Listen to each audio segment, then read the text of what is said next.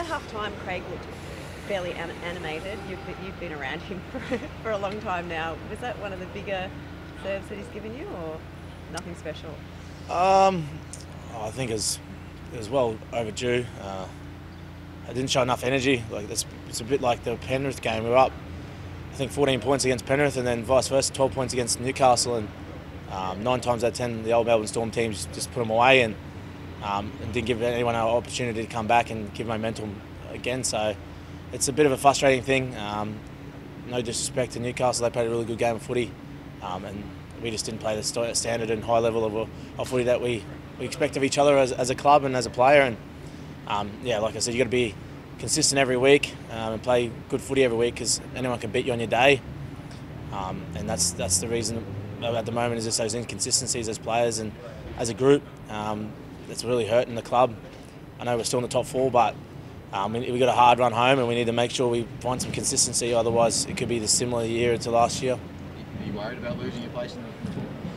Oh, we got a hard run home. I'm not going to sugarcoat it. We need to play our best footy in the next 6 to 7 weeks to even get in the top 4 or stay in the top 4. So, we got to do everything we can and improve and try and find what's that missing piece that we're lacking at the moment, and find our identity and see what's going on with us at the moment, because we're showing good patches in the first 15, 20 minutes and then kind of fading away. I don't think it's fitness levels. I think it's just a mindset and mental strength at the moment. Just not getting ourselves in certain positions, and us as leaders, myself, Husey, Harry, we need to start taking a step up and start helping these younger boys get around the field and being a bit more consistent in certain areas and trying to shut the game out. Have the leaders done anything different this week, or will you look to do anything different if it is an issue of your mindset? Oh yeah, I think it's just got to probably experience and veteran players in the group need to just stand up and take a bit more ownership of the group. We've got a young squad, and that's no excuse. There's obviously a lot of young players coming in through and playing some really good footy, but for us as a group, our leaders need to take more of a stand, and that's myself, Husey, Walsh, our skipper, and Harry, and trying to lead these younger boys around a bit more in certain areas of the game. We're just falling away at parts, and I think it was like 10 minutes before half time, we let them 3 or 4 tries in, and that's not our mindset or us as a club. So we need to make sure we get it right, because like Para, anyone on their day can make you pay. It's such a congested ladder, isn't it, that there just isn't much wriggle room that you could find yourself. I mean, I don't know, even out of the 8, I suppose there's not really much between even like teams coming 12th and 8th. Everyone's a lot of teams are still in contention finals. Yeah, we were just probably lucky that Manly played well against the Sharks on the weekend. Otherwise, we'd probably be not in the top 4. So look, it's just shows regardless of what you're on the ladder, and what I spoke about before, anyone can beat anyone on the day at the moment with the new rules, the new 6 agains, the momentum of the game, and you could be the best team for the first 15-20 minutes, and it can just go very pear-shaped from there. And it's just what is happening for us at the moment. We're not be able to swing the momentum and changing the momentum regardless of the 50-50 calls or the 6 agains or the penalties that we're giving away. At the moment, we're just not staying in the fight, and that's probably our mental side at the moment, is probably looking for the easy kill or the easy option at the moment. When Craig speaks about the care of the players, potentially questioning the players' care in some ways, how do you take that? Oh, I take it pretty personally.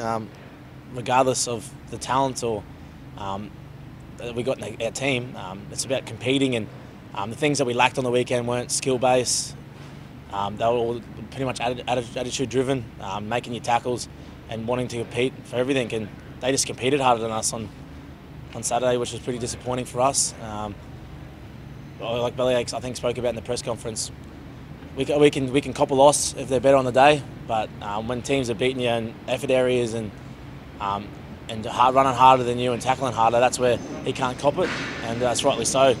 He's been based on a work hard mentality and effort areas, and that's why this club's been so successful, is they do those little things well and been working hard for each other. And those games that we've lost and the games that he's been disappointed in is the ones that we've been lacking effort areas in. And I've been at the club a long time, and I can't remember the last time we've been beaten in the effort areas so many times this year.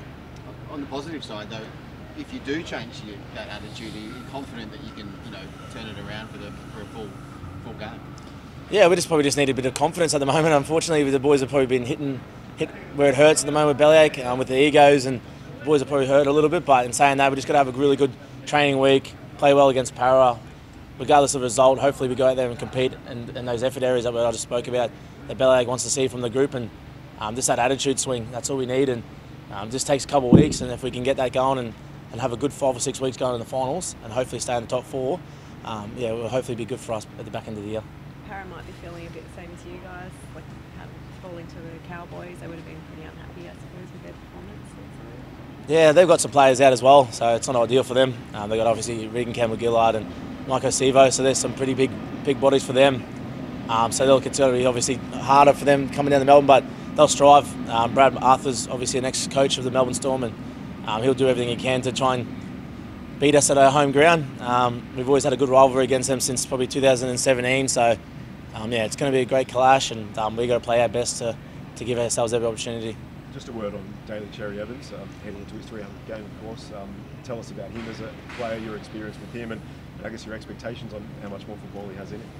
Yeah, he's everyone keeps probably writing him off and saying how overrated he is, but he's won obviously skippers for 2 years in a row of Origin Series. It's a massive feat for himself and his family playing 300 games, and for one club too. It's pretty rare these days that you get to play 300 games for one club.